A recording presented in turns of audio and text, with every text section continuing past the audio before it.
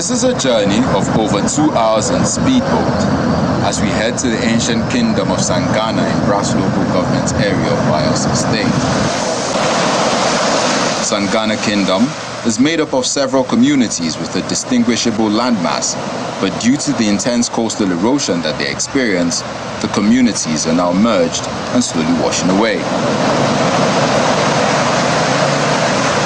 Sangana is also an oil-producing community that plays host to over 7 producing companies, and their main occupation is fishing due to the abundance of water, but the water is now the enemy. This is my house.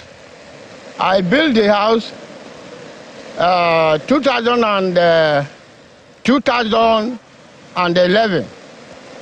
As I built the house, water just away from my house. But now the water come and carry my house, cut it out. They are gradually becoming homeless in their own homeland. Now, right now, me and my children, even my mother's children, will not get where to sleep, will not get where to stay. Nowhere to stay.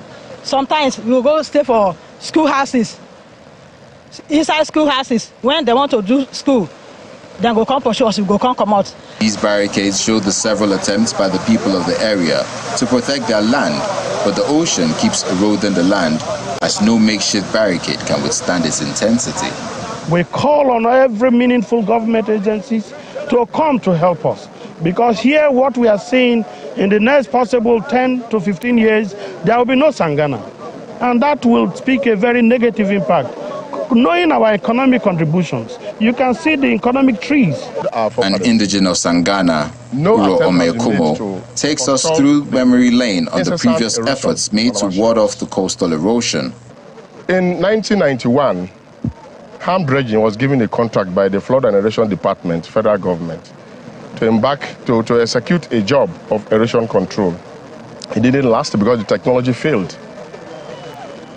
In 2009, another job was awarded by a federal government interventionary agency, NDDC, to Zome Marine and Logistics. We followed it up very well. The technology applied to our own judgment is good to the environment. The technology is working, is withstanding the erosion, but it has been abandoned. That is our challenge.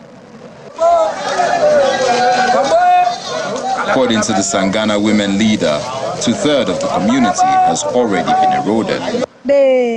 The buildings, the roads, the vegetation, even our vegetation, palm, the coconut trees, the mango trees, the orange trees, and even the palm tree which we use in making oil has been flushed away by this same water. We the people of Sangana, we are passing through a lot. This primary school has become home for the people whose buildings have been submerged by the ravaging tides. 58 years old Tekio Dixon, who has 2 wives and 15 children, is now internally displaced in his own community as the ocean has swallowed 5 of his houses, and he doubts if he has the ability to build a 6th house. This is primary school site, and look at this primary school site. May I have 2 wives and 15 children, and I have grandchildren, and look at where I kept my goods. Look at where I kept my goods. The federal government, we have been crying day in, day out, but no way, no way. The people of Sangana are pleading for help as this menace may lead to the outbreak of a pandemic, as their living conditions are not satisfactory. Some more people are also living in fear, not sure if their own buildings will be next, but they ask for the urgent help of the federal government to stem the tide of destruction.